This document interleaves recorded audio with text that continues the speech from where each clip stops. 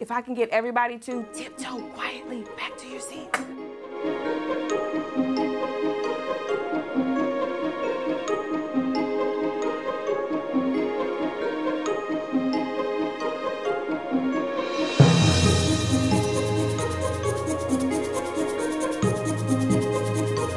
When they created the word EDGE, educators dedicated to growing excellence, that's exactly what they're giving these kids. And they are benefiting, the parents are happy, the staff is happy, and we are just great to be a great cause for these students and changing them and building them so that they can have a future where they can imagine things that they've never even imagined before.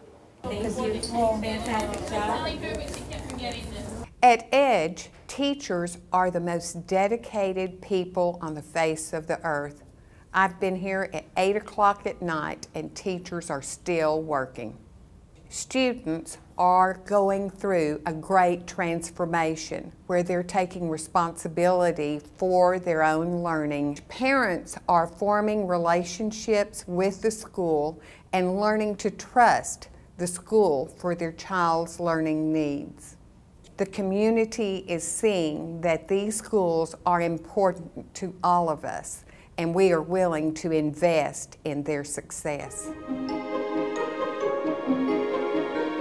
We saw that we needed a major transformation, and one of the issues was Tier 1 instruction. These students come in and they have such high needs. How can we be sure that we address the whole child and that we address their needs as completely and as quickly as possible?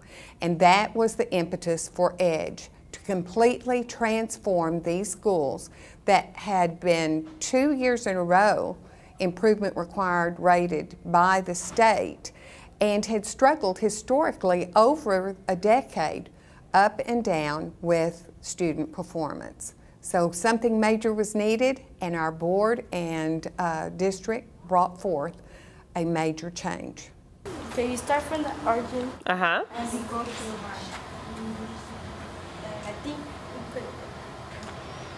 Is he correct, guys? Yes. Yes, he is. This last year was not so good, but this year it has turned into like just something came alive and just helped the whole school, and now it's like we're just having a bunch of fun.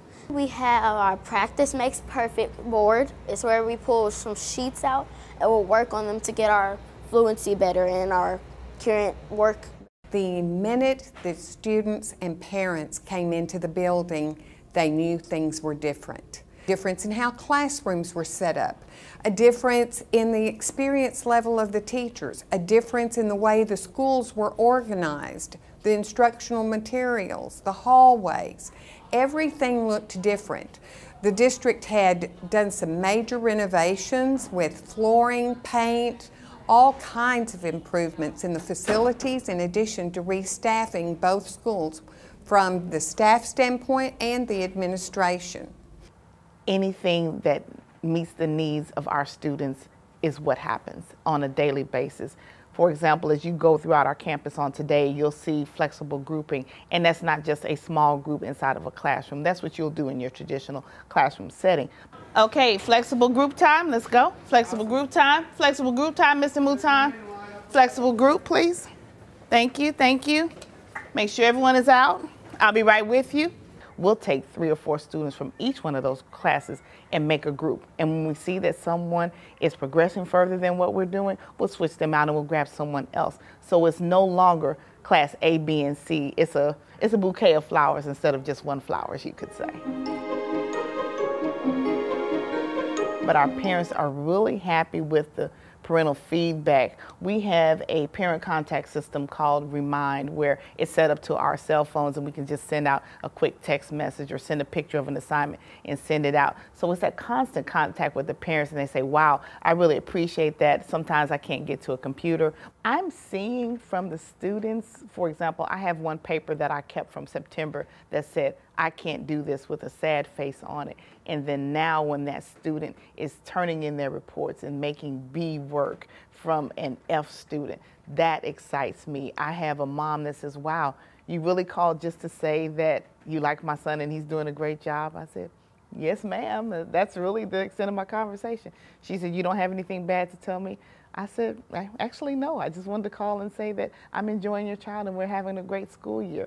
So just even the parents enjoying our positive interaction and doing things the way we call it, we do it, the EDGE way. Edge Campus, it's been wonderful. I've really enjoyed it. It's helped a lot. With my 5th grader, it's helped him develop his social skills. He's a lot more open now. He participates a lot more in a lot of clubs in the school. With my 3rd grader, academically, she's a social butterfly, so she didn't need any of that. But academically, she's a straight A student right now. So I know they love it. So if they're happy, I'm happy, of course. Yes, a tremendous change. Like, we started in August, and when you see the growth and the confidence and the excitement in kids when they're learning now, you're just elated, and you're like, wow, you know, they're more confident, they're raising their hands, they're shouting out answers, they're ready to show their work and prove and defend their answers. So reading fluency has truly improved. So the confidence is the major thing we've noticed in our students. They're more apt and prepared and ready to be successful. The attendance rate of the students has increased. The attendance rate of the teachers has increased. Discipline is decreasing. We are seeing from our checkpoint, students are learning, and it's at a rate that we did not see previously at these schools. If you've never missed a day of school and you've never been tardy, your name will go on here, but at the end of each year, they'll take the stars down and you'll get a prize because you've never missed a day of school, you've never been late. And then it's you have 1st grade that been doing pretty good, then you have 4th grade, my name's on here, right here. My name has always been on here.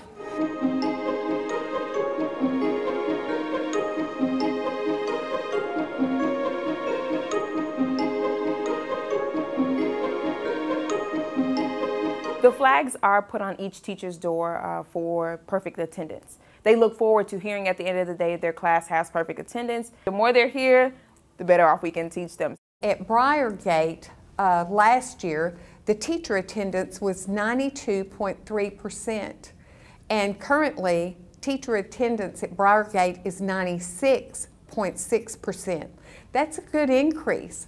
At Ridgemont, currently it's 99.6%. That means there is rarely a teacher absent. Frontal, temporal, parietal, occipital, cerebellum, brainstem, walking, rotate.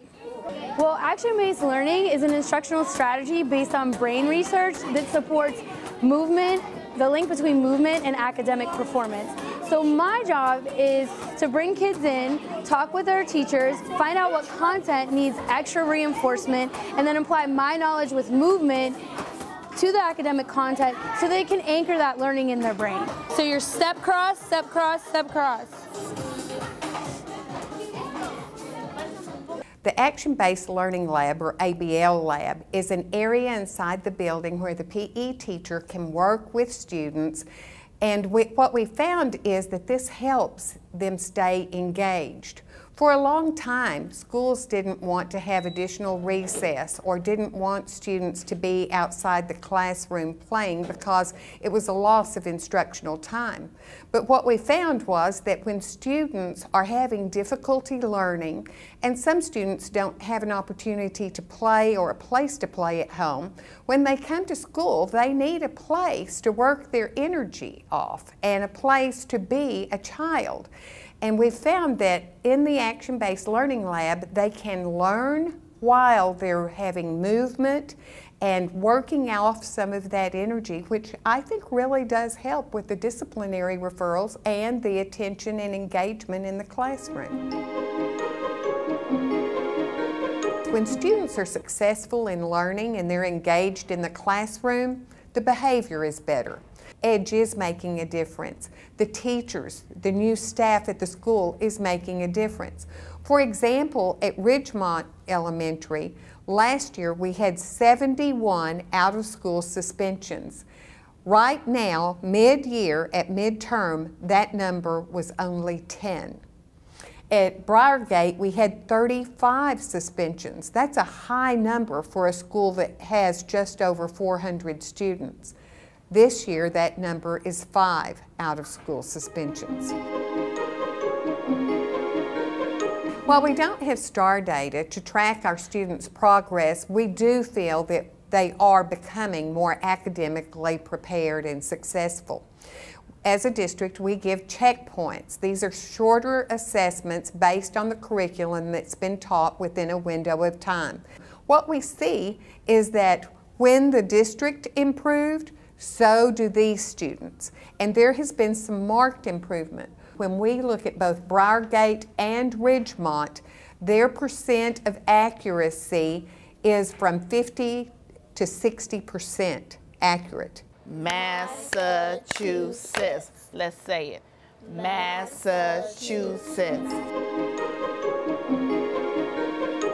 The one thing that I see as challenges is that there are some socioeconomic factors that are present at this school that are none other like I've seen at any other school. For example, there are children here who are truly hungry. When children ask me for things, it's, Miss, do you have a piece of candy? Miss, do you have a sandwich? Miss, would you save me some of your lunch? And although I've always worked at Title I schools, I've never seen the level of need as high as I've seen it here. The teacher retention rate at Briargate for the last 2 years, it was 61% and 75%. We could only anticipate that if you lose 25% of your staff every year and you have to retrain and start over again, that makes it very difficult for teachers to form these professional learning communities, to really know the students, their families, and to have continuity once you do have success going. So teacher retention will be very critical to the success of EDGE. Could have a waiver on the extended day fees for children who are of age in the district. That would be a big incentive to stay, because most of our concern is we give the 8 hours, the 10 hours to other people's children, and then our children sort of get a shortcut. But to know that they're in the building with us, that would be a big incentive that would say, oh, you know what? I'm not going to the transfer fair. I'm staying right here at Briargate. One of the things that we have to support families and students is Club EDGE. And I would have to say this is probably one of the areas where we need to improve. We're not certain that our families are that interested. We only have 18 students at one school and 10 enrolled at the other, because many of our families walk through the neighborhood to pick up their children and then walk home, and they have dinner early, and that's their family time. What I would like to see is to expand more equipment like that in the classrooms, more wobble stools in the classrooms, more exercise balls in the classrooms, more of those type of kinesthetic or movement desks. So in the future, we know that the professional development and training needs to take place before school, or, as we were discussing with the principals the other day, don't bother the teachers the first 9 weeks. Let them teach. Let the school gel. Hi, Jeff. This is my son, Jeffrey. He's in first grade here at Briargate, and this is one of my incentives on staying here. The future at EDGE is bright. We are making a difference. Students are learning more. Their attendance is increasing. They are excited, and so are we. I want them to know that this is not the same Ridgemont. This is actually a school who they should be looking out for in the coming years. I think that if they continue with the high quality teachers, they continue offering the activities that they are to motivate and encourage the students to move forward, I think that Ridgemont is going to be one to contend with in a few years to come. So watch out, FBISD. you.